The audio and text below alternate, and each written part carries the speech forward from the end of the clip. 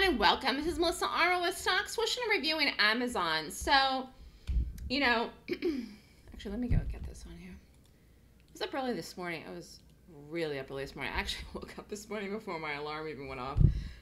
Excuse me. It was on CBS, and I wasn't sure the time. And anyways, long story short, I saw this like almost the second it was happening. It was like 6:45, and I was like, holy crap. And then I couldn't find anything. I scurried and scanned and looked and Googled, and I couldn't find a thing about why this was just tanking in the pre-market. But I knew it was tanking. I mean, I was watching it tanking. I mean, this was 6:45, 7 a.m., 7:15, 7:30. So this is 3388. Let me just look at this here. It was 3388 minus, 3175. It was down 213 points in less than an hour. And I was like, I was like, oh my God, this is going to tank. And you know what the other thing is too, and I was talking about this room, we've done a bunch of trades in this. This isn't the first trade we did in this today here. And I called 2 puts in this here. I've been liking this lower. I've been liking this lower for a while. And actually, I mean, I have to go back and look. Hasn't this worked every time we've done it? I think it has. So I'm like, wait a minute.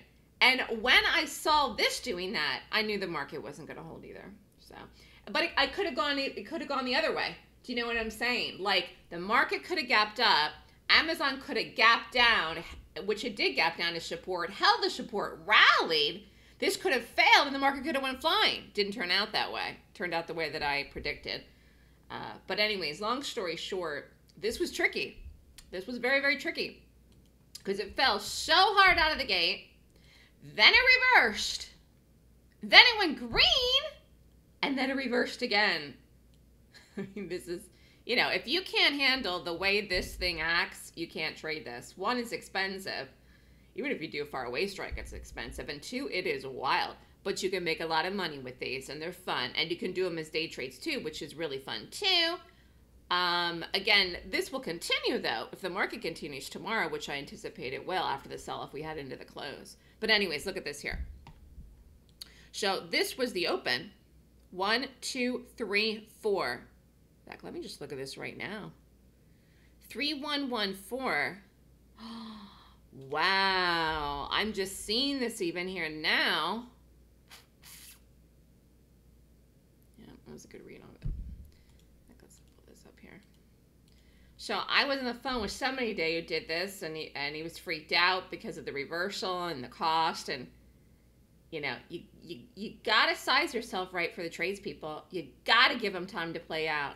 You've got to give them time to play out. And again, you have to understand what I'm doing. And if you don't, then you just size yourself right and wait the trade out and see what happens.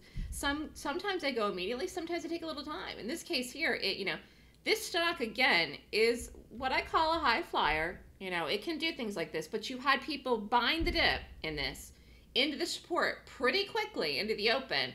It reversed, sold off hard, went the right direction because I'd called the puts in this today. And again, depending on where the market ends up with tomorrow. In fact, let's look at this right now. I mean, it's just like right now the way things are going, to even anticipate tomorrow's open would be insane because it's so far away from now the way that things are going right now with this market. 2...